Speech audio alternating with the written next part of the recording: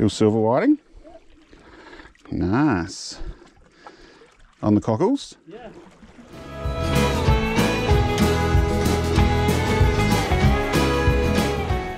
G'day guys, so today we're out on the end of the break wall at Wallaroo, just out from North Beach.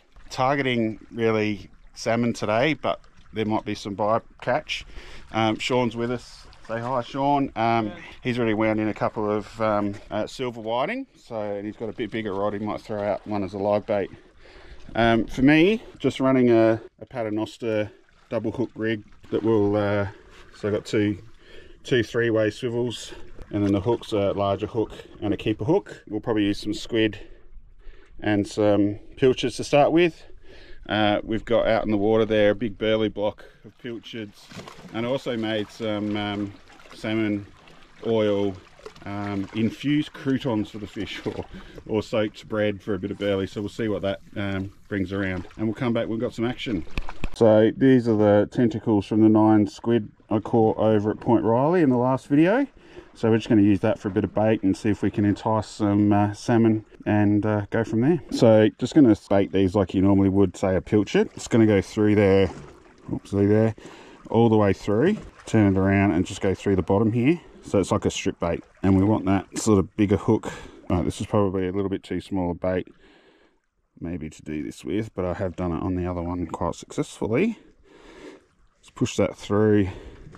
So we want that barb hanging out quite well, and then we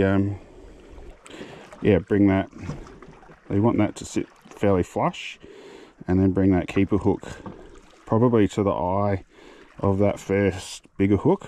I might get there eventually, old man Matt. Come on, there you go. Make sure we clear the hook, and then just up near the top, I'm just going to put a half hitch around the bait, so you can see that hanging there quite like that, and it's actually got a barb coming out both sides. So let's get that in the water and see if we can catch something. Running the 12-pound Tas line, 12-pound Osha F leader, and then we've got 16-pound actual rig. Now it's time for that hook up. My hooks might be too big. That's going to be potentially my problem if they're those little whiting, because I really am targeting some salmon.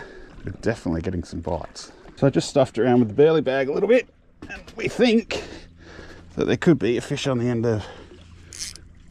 Yeah, we've got something. It's a fish or a crab, I think. It's reasonable, whatever it is. Got a bit of bend in that rod. It's a crab. It's a nice bluey, mate. You ready? Oh, missed him. That's all right. This is Sean. He is aka Steve Irwin at catching things by his hand. Don't fall in, it's not worth it. Got him. Got him. Wow, he's getting you. Is that Easy there, mate. He'd be legal? I reckon so. I've got the measuring the tackle box. Awesome, good job. Well, that's the second catch on the new T-curve. I actually threw the burley bag over my line, and by the time I got it all off, oh yeah, that's a really good one. Nice. By the time I got it all off, the line suddenly straightened up again. I went, oh, is there a fish on that? But no. So just going to try the Slippery Dog 80 mil. See if we can't entice a couple of these salmon. Just going to try it on the 3 to 6 TT. It's only a tiny swivel rather than a fast attach, because I was planning on fishing with bait today. This is a bit heavier rod than I had last time, Sean. This is a 3 to 6, so it probably isn't, not that it has to cast very far, but it's probably not going to cast very far. So we changed the hooks over to the Gamakatsu size 6 long shank, and we finally caught our first fish of the day.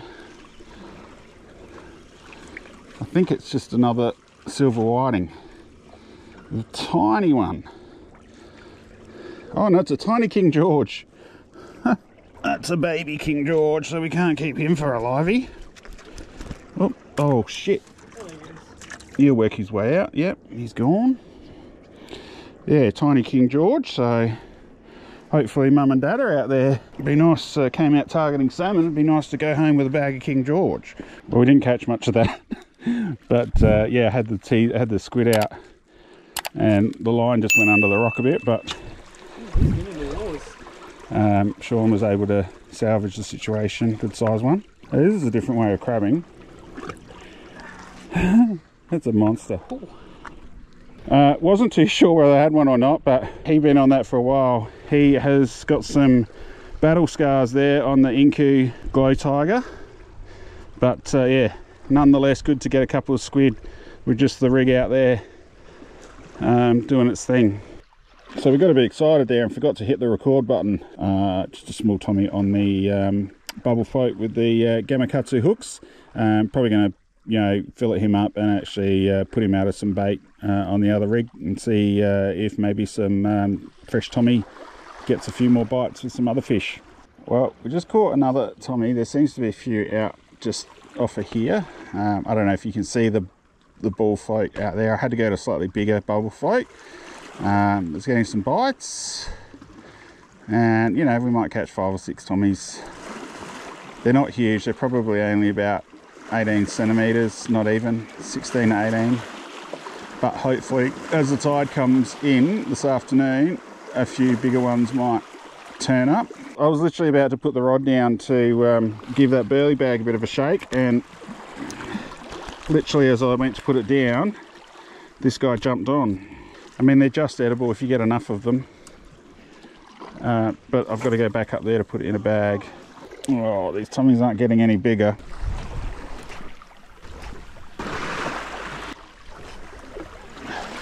Just not much action at all. Not sure if you can see out there, but that float is going under consistently. Let's hope this time. Alright, it's very strange. Might even put a squid jag on a rod, because I don't know what else would be dragging it under. Unless it's fish just attacking it with the S-Fact. That is super strange. The camera ain't going to do it justice, but bloody long climb, high climb, back to the car. Not a bad session. Could have been better, could have been worse. A couple of squid, a couple of crabs, a few little Tommies and salmon. Didn't get those big salmons we wanted, but anyway, it's fishing. Catch you next time, guys.